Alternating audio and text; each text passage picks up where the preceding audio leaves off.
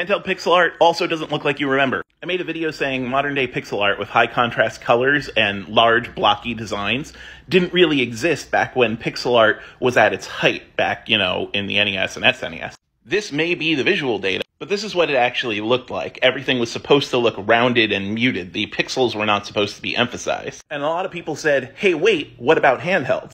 Handhelds like the GBA had an LCD screen instead of a CRT, so they must have had the high contrast, blocky pixel sprites, right? Apologies to this and many other commenters, but nope.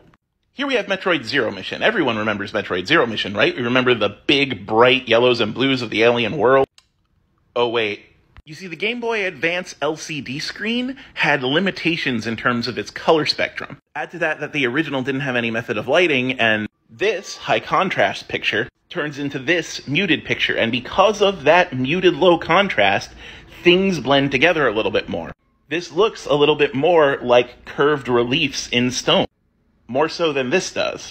Samus 2 doesn't have heavy outlines around her that emphasize her pixels. So when she's shown in GBA True Color, she looks a lot more muted, a lot more metallic, and a lot rounder. Now, Metroid is supposed to be muted. It's supposed to be dark and isolating. What about a bright game like Mario Kart Super Circuit? Well, you could still get that bright aesthetic and still get the muted rounding effect from the limitations of the GBA's original LCD screen.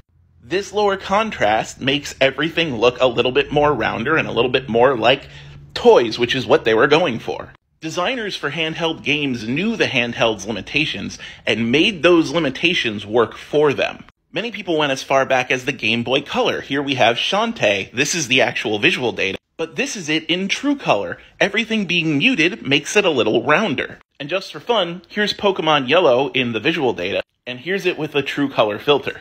And that looks a little bit more like Pikachu's actual color palette, rather than Neon Eye Bleed Pikachu here. This holds true for other handhelds as well. The original Game Boy had refresh rate issues, so frames would bleed into each other. The Game Gear had the same thing. And these limitations were used to enhance the art, to hide their pixely nature, and make them look more like a drawing come to life. And while the Game Boy Advance did eventually get the Game Boy Advance SP, which had front-mounted lighting, that lighting was also taken into account after that console was released. Finally, I had people claim that Azure Striker Gunvolt was trying to mimic the style of sprite art on the DS, and I hate to break it to you, but that's already modern sprite art. The DS came out in 2004. The PlayStation 2 was the home console of choice back then. The internet and emulators were commonplace, and we were already falsely remembering this as this.